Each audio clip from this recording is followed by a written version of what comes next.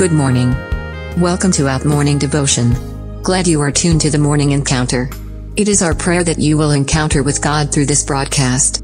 And now, let's welcome the servant of God.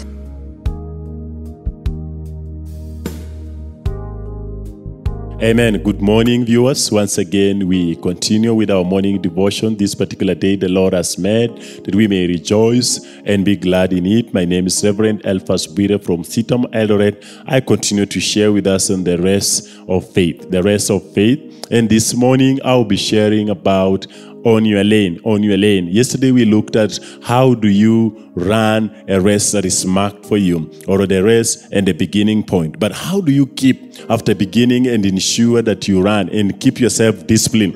The Bible where we read yesterday in the book of 1 Corinthians chapter 9, verse 25, it says, whoever competes in games goes into strict training.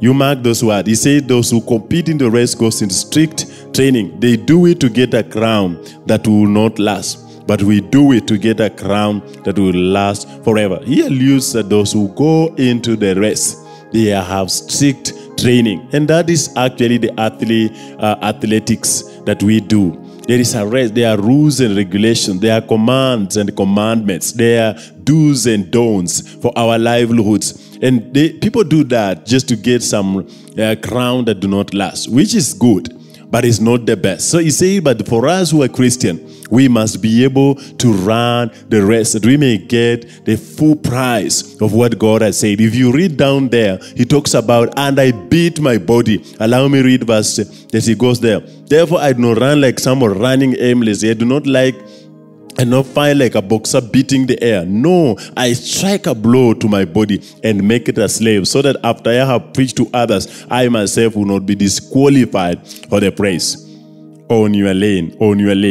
Understand your gifts. Understand your limits. Understand your strength.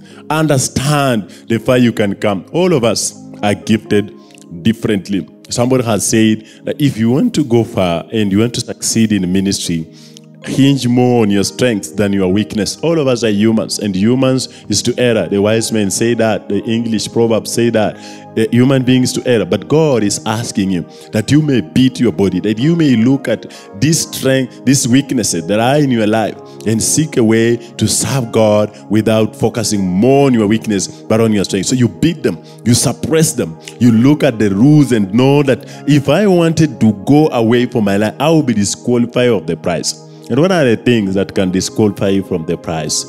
Paul again just writes in the book of Galatians chapter 5, he talks about envy, he talks about anger, he talks about all those things, drunkenness and all those kind of things. Those are things that keep people off from the land. There are people that began very well in ministry, maybe serving God, but along the way, because they don't want to keep the rules, they have meandered off from the road. You keep they're actually stepping on the yellow line.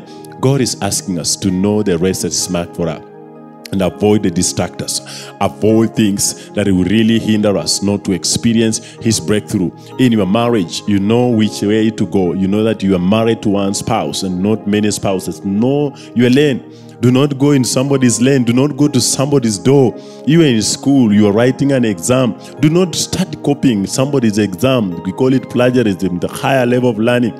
God is asking us to keep to our lane, to be able to understand that God is inviting us to be able to run a certain race.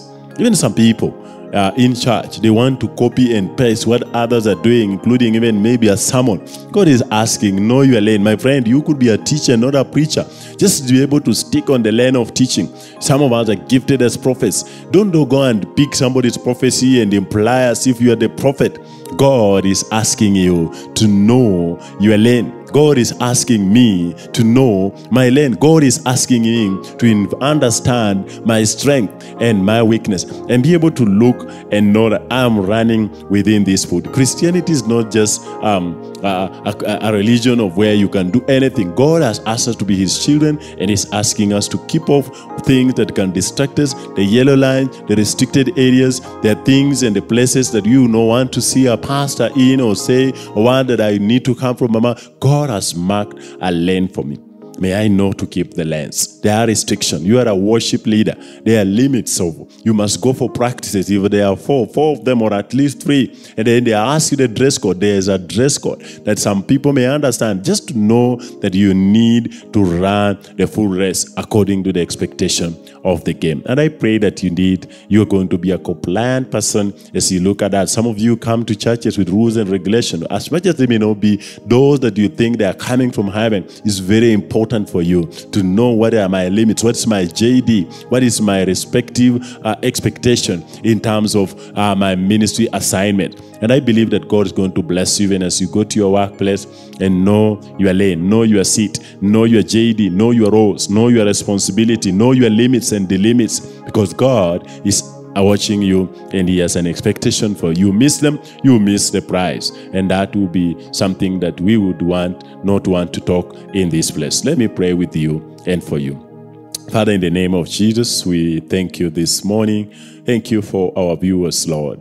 I pray that you help us to understand our limits. We may understand our lane that is marked for us, particularly as Christians, oh God. The words we speak, the talk, the conduct, the thing that we do, sometimes not according to your will. You may forgive us, or we may chop them off and be able to walk the rest that is marked for us. We worship you and we bless your name. In Jesus' name we pray. Amen.